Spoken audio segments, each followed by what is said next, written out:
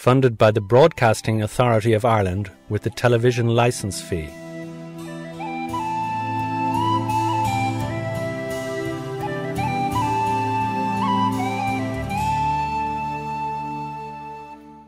Nowadays in our modern Ireland, addiction is widespread, whether it be to drink, drugs, gambling or whatever. Most worryingly, various Irish governmental reports published in recent years show that there exists an increasing trend for binge or over-drinking among young people. Such over-drinking inevitably leads into other behaviours such as smoking, illegal drugs, unsafe sex and poor mental and physical health. Una McKinney, Head of Communications and Advocacy with Alcohol Action Ireland. We have about 1.4 million people in this country who are harmful drinkers. We know that over 1,000 people die every year in relation to alcohol-related illnesses. Over half of Ireland's suicides, sadly, are where alcohol is a contributing factor. We know that 60,000 children every year start drinking. We know culturally that we celebrate every episode of our lives from the cradle to the grave with alcohol. And we know that in general we have a significant difficulty in terms of strangling or certainly controlling that culture that is our love affair of alcohol in Ireland. There's not a family in Ireland that isn't affected by alcohol.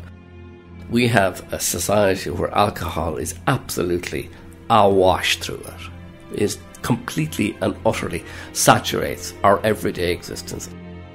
We have a very unhealthy relationship with alcohol. As a country, we are suffering. That this is a massive problem in Ireland.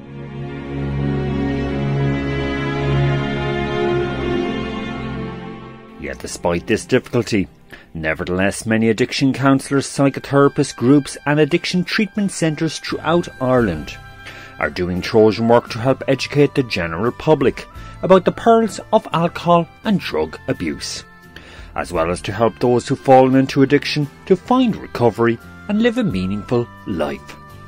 This 5-part series aims to highlight the stories of such people and groups.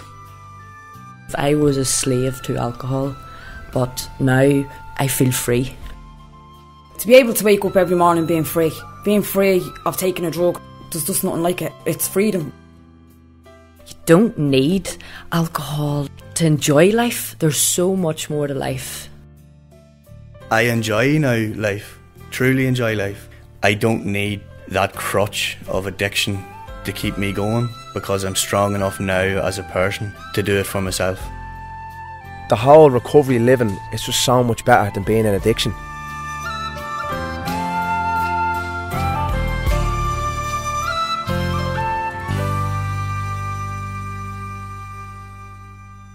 And we begin our odyssey by first talking with Alice McLaughlin, psychotherapist and addiction counsellor. Here's what Alice had to say about her latest book, which seeks to raise awareness among young people about the dangers of drinking and doing drugs. My book is called Yes to Health, No to Drugs, and it's a book for 11 to 14-year-olds, and it's to educate primary school children about the dangers of drugs and alcohol before they actually begin to drink or use any drugs. What inspired the book in the first place, Alice? For 20 years, I have been invited to speak to a 6th class in a girls' school in New Ross in County Wexford. And every year they keep inviting me back. And I think this year, because it was 20 years, I began to think, I woke up basically and I said, wow, this must be needed and it must be useful and valuable because they keep asking me back. And then I said, if I write this book, then it can reach every 12-year-old in every 6th class in Ireland, whereas I was just going to one school. So what are the core messages which Alice McLaughlin's book, Say Yes to Health, No to Drugs, conveys?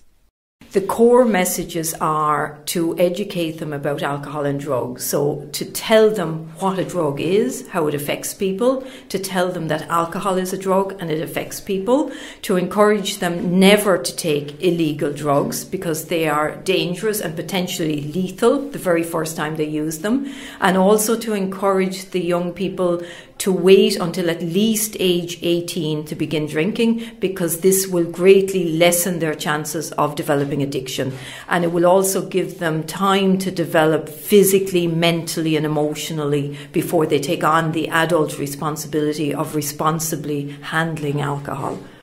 And what are the factors which lead to excessive drinking among teenagers? Alice McLaughlin. There are a number of factors. Children they're curious, so they want to experience what it's like. There's a lot of peer pressure, and sometimes they find it hard to stand up to peers. There's also the culture, sometimes the family culture, where they can see a lot of heavy drinking or drug use. There is the desire just to feel grown up. And I take each point by point, and in the book I acknowledge it, and then I encourage them to make a different choice. So just how important is it for young people to be adequately informed about the perils of drinking and drugs? I think it's vital, because research in Ireland clearly shows that when you have 12 to 14-year-olds, very few of them have ever taken a drink. But by the time you get to 15, quite a few, something like 24%, have already drank alcohol occasionally. So I really think we need to get them to have positive attitudes before they begin drinking. And in the book, I try very much to balance the message of the dangers of alcohol and drugs with the positive messages of here are some alternatives. Do some sports, spend time with friends, try out new clothes, get out in the fresh air. Positive things that will be a substitute, if you like.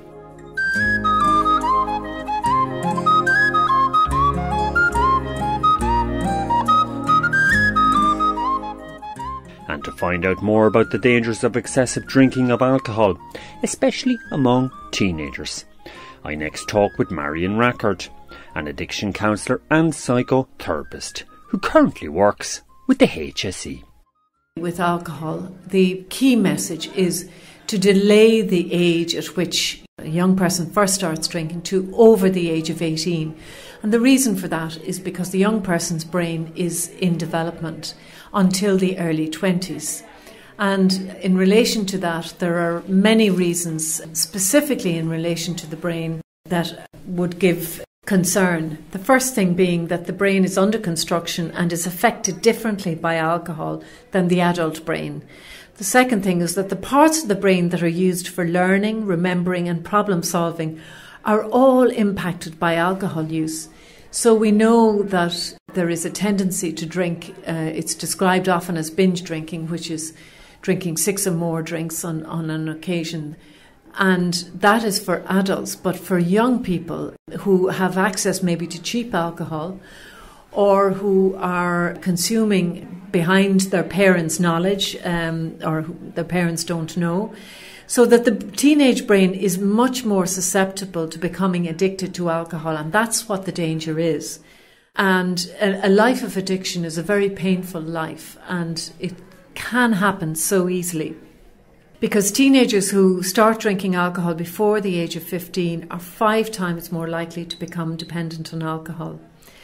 Therefore, the age at which young people start drinking should be delayed for as long as possible. And it's important to recognise that 20% of the Irish population does not consume alcohol. So young people today have a choice not to drink alcohol.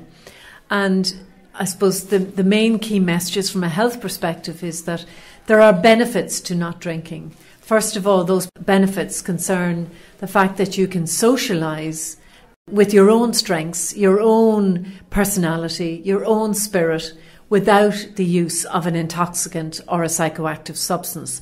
A crutch, so to speak. Exactly. So that's the main thing, that, being proud of the fact that you can socialise, you can have fun, and you can, enjoy your life without the use of alcohol.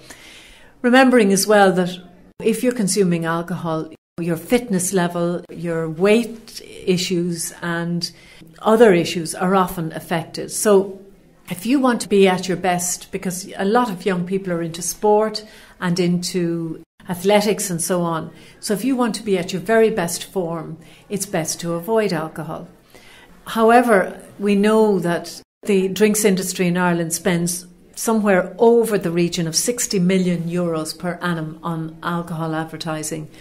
And there are a significant number of young people who are being treated for alcohol and drug problems, as well as who have to be detoxified from the use of it.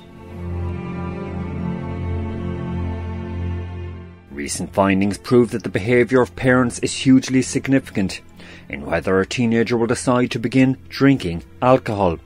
Marion Rackard elaborates, making reference to a recent study done by 2 secondary school students. A study done by 2 young scientists in 2015. The aim of their research was to investigate if there was a relationship between parental attitudes and alcohol consumption and teenage drinking. And the reason for this was that the idea of the project came about when they were out on their junior cert results night, and they noticed that many of their peers were starting to drink. And it's well known that peer pressure is one of the major causes for teenage drinking. However, they noticed that young people in the same circle of friends had very different drinking patterns. So they realised there must be another influence on teenage drinking, and they decided to investigate if parents had an effect. And they also did a test to discover the 3 most influential factors on teenage drinking. And these were that the dad, that if your dad was a heavy drinker who was drinking over the weekly low-risk guidelines, that was a risk. That if the father allowed their teenager to drink on special occasions, or that the mother allowed their teenager to drink on special occasions, that this was actually giving permission for the young person to consume and to think it's fine. So the key message is for parents need to give teens a clear, unambiguous message that they disapprove of underage drinking. So that's a very important message, health message.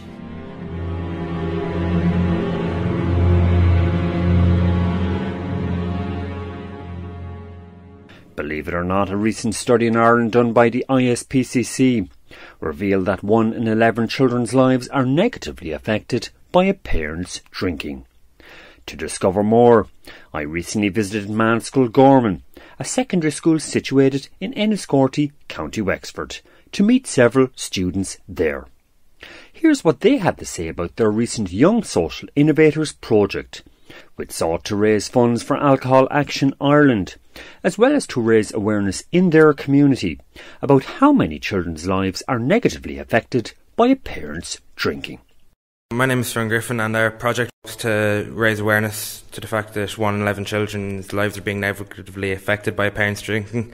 In order to do this, we tried to create a lot of different campaigns to support this, raise awareness. One of which was the Dizzy Dip Challenge, which was Ice Bucket Challenge. We then put a billboard up in Enniscorthy so that many people could see that 1 in 11 children's lives are being negatively affected by parents drinking. So why did Fiona and his fellow students choose the topic of alcoholism to do a project on? Cameron Butler. So we were looking for a project for a Young Social Innovators class, and we were kind of going through, and we were at the age 16 where everybody kind of started drinking, and we were saying, oh, is that a problem? And we didn't think it was really a problem among us, but we were saying, we looked deeper into it and we found kind of the fact that 1 in 11 children's lives are negatively affected. So we kind of worked on that and we just advanced on that basically. And were you surprised by that fact? I mean, 1 in 11 is a very, very high proportion of young people to be affected by this issue. Yeah, we were really surprised because when we did the math, it was 3 people out of our class, Jack. So we were very surprised and we were kind of like, oh, who is it in our class? But like, yeah, but it was really surprising because when you put it into context in a class or in a school, there's so many students that you'd never think that there's something going on there, like, you know. So. Absolutely, and so it's an issue which is really, really affecting society, having a bit, and obviously it's a negative effect. And yeah, any comments, any input yourself? Well, I was just thinking in the idea of why we actually went for that was sort of going off what Cameron said in the way it was something we could all relate to, as in alcohol is such a big thing ingrained in Irish culture, and it was really nice to look at that from a different viewpoint and the actual effects that could have on the children going through that. The big thing about 1 in 11 children's lives are negatively affected, so that shows that even more so our affected generally, but the negative was a big thing for us because, as Cameron said it himself, when you take into accord our class and even just Enniscorthy or Wexford, there's actually a lot of people suffering. Joe Harris. Here's what Abby Kennedy had to say about one of the big lessons which she learned from doing the project. You kind of look at people in a new light, I suppose. You have to be more sensitive to what people go through at home, especially since if there was 3 in our year and we couldn't figure out who they were obviously hiding it, so be more sensitive to people.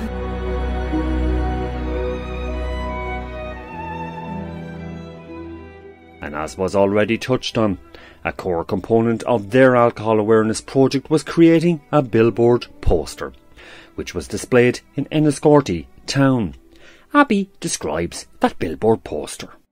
Well, the statistic is displayed on the right side, and the central image is, it's actually my cousin. We took a picture of him while he was kind of hunched up and sad looking, and then we we drew a picture on the wall in the background of his parents drinking, just to show that it does affect him. And we also have the Alcohol Action Ireland and the YSI logo in the corner, so people know where to go and stuff. But it was just kind of to spread the statistic to other people, because we were shocked, so we reckon we needed to make more people know about it. And Abby, was there anyone that came up kind of and gave you commentary or feedback on the actual billboard? This was up in Enniscorthy for what duration, and any feedback? I think it was 8 or 9 weeks, was it? Yeah. I mean, it was in all the local papers because we tried to make a big deal out of it, you know, because we won the money to put it up, so we needed to really raise awareness. But I worked in a local cafe at the time, and people in there were talking about it. Yeah, it was kind of, I was saying it to them, you know, that's my billboard, or whatever. But you know, kind of make people look at it, because sometimes where it was, people mightn't be looking, but they are at the same time. So to really make them pay attention. That's great. It's great. So a lot of good work going on, and it's all grassroots. That's the important thing. You're in the cafe, you're getting the message out there. And by the way, I did it, you know. Yeah, so. Definitely, yeah.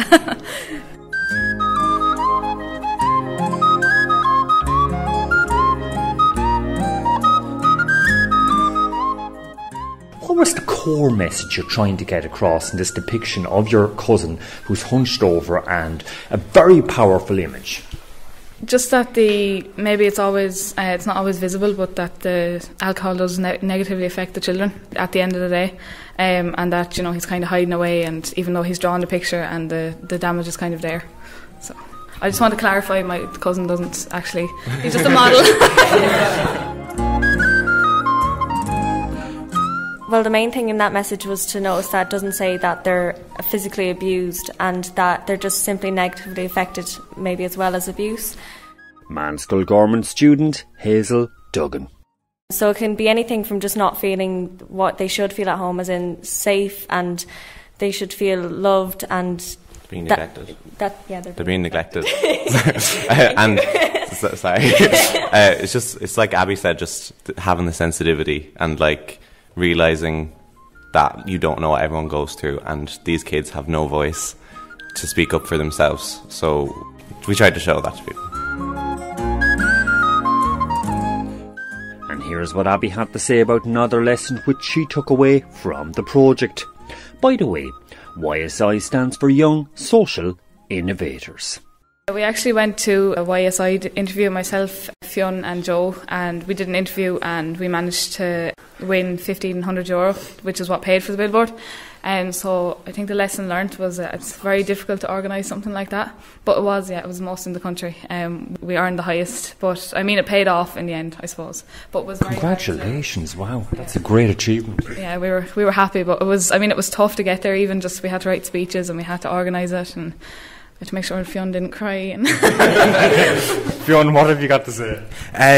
Well, what happened when we got there, we were given the speeches, and we tried to show that we were emotionally connected to these issues, that we really wanted to show them that this is a massive problem in Ireland, and we needed to do that. So I just got a little bit emotional when we were speaking. So, but it paid off, because we managed to get the money, and we managed to have the billboard up there, luckily, and so hopefully people saw it, and either just they took into consideration when they were dealing with children that there is a chance, 1 in 11, or also if it's a parent, that they look at their own drinking and think to themselves, am I negatively affecting my child? As was touched on already, in addition to the billboard, the students also did some fundraising. Cameron Butler. We created a challenge to try and raise money for Alcohol Action Ireland. We called it the Dizzy Dip Challenge, and basically you could text in HIDDEN 50300 and you could donate €2, and basically all proceeds would go to Alcohol Action Ireland, and that would kind of help Alcohol Action Ireland work towards finding a solution, because we were kind of trying to raise awareness for it, whereas if a parent seen the billboard or saw this fact and then kind of looked at themselves, or they kind of knew someone else and they could kind of have an impact there, that our raising awareness would have an impact and kind of come up with solutions. And staying with the topic of alcohol awareness, Hazel Duggan had this pertinent comment to make. We don't talk much about the effects of drinking on other people and not just yourself. You see the ads now, which are brilliant, of course, saying to find your way home and to make sure you have a lift home and things like that, but I suppose they don't really talk about what happens at home. So I suppose bringing the awareness to that, and the fact that as well, that it's not just bruises or anything that show that alcohol is negatively affecting somebody. And Joe Harris had this to say about what he most enjoyed about the project. For me, I think it was, since I'm from Enniscorthy, going through town and actually seeing something we made. And I remember being in class trying to figure out how to design this from the get-go, since we didn't really have experience with something like that. So it was a really big thing for us, or me especially, just walking through town and seeing an effect of something we done. Yeah, I agree with Joe. I was just walking through town and seeing people looking up and kind of pointing at the billboard and going, wow, and you kind of see the look on their faces going, is that fact true? And just being surprised by it, but actually seeing that you're having an impact on people and people are taking it in kind of, and you kind of think you're helping people as well, which is, it's a nice feeling, because you're in school, it's not something you do on a regular basis, is go out and help and work with charities, but it's good, it's a nice experience.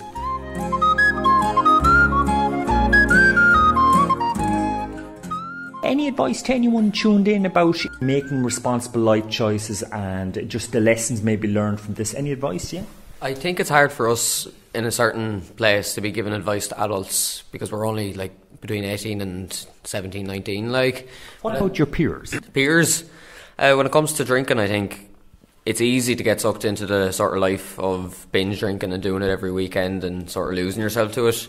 But you do have to remember, as fun as the actual high of the drink and the partying is, there'll always be the come down.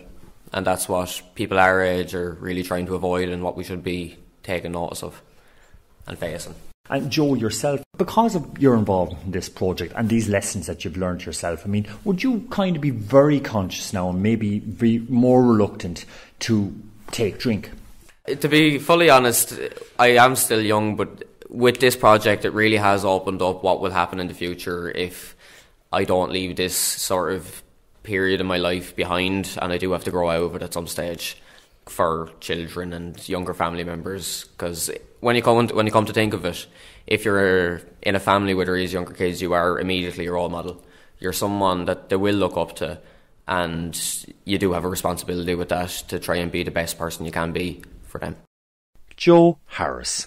And Fionn Griffin and Abby Kennedy had this advice to give to teenagers.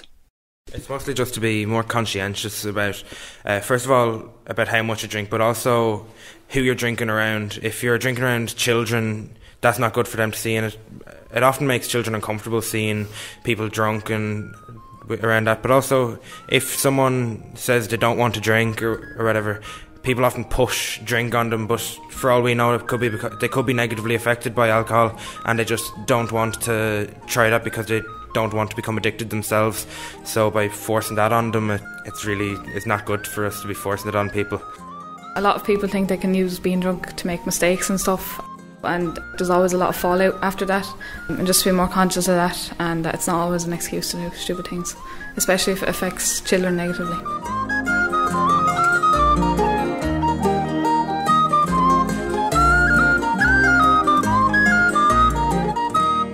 Nowadays, perhaps the best website which parents and their children can access in order to better inform themselves on how they can develop lifelong healthy attitudes towards alcohol is askaboutalcohol.ie.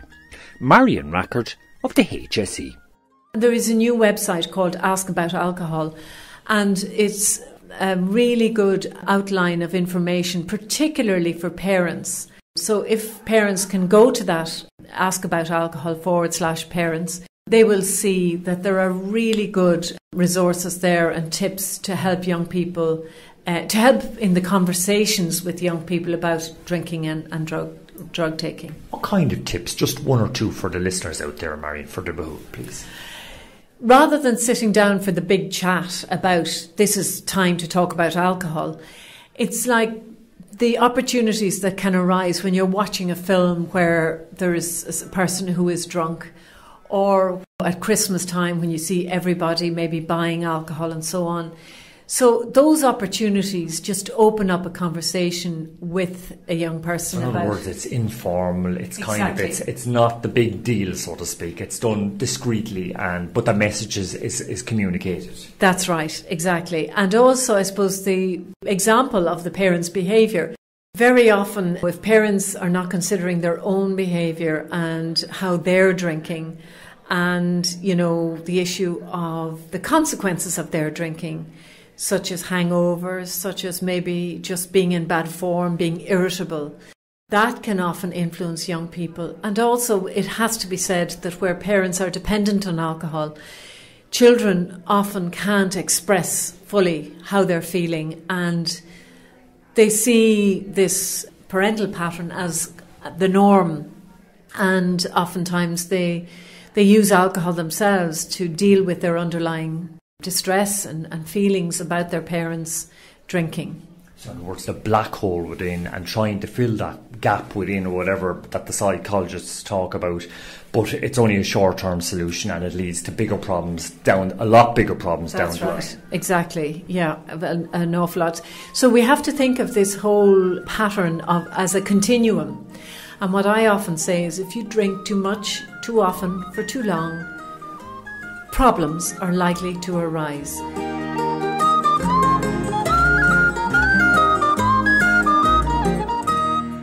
Alcohol is a drug. Take it often enough, there is always the likelihood that you may become addicted to it. The harm that alcohol can cause. Alcohol is a depressant, and it can leave people feeling quite down. It is an addictive substance. A life of addiction is a very painful life, and it can happen so easily.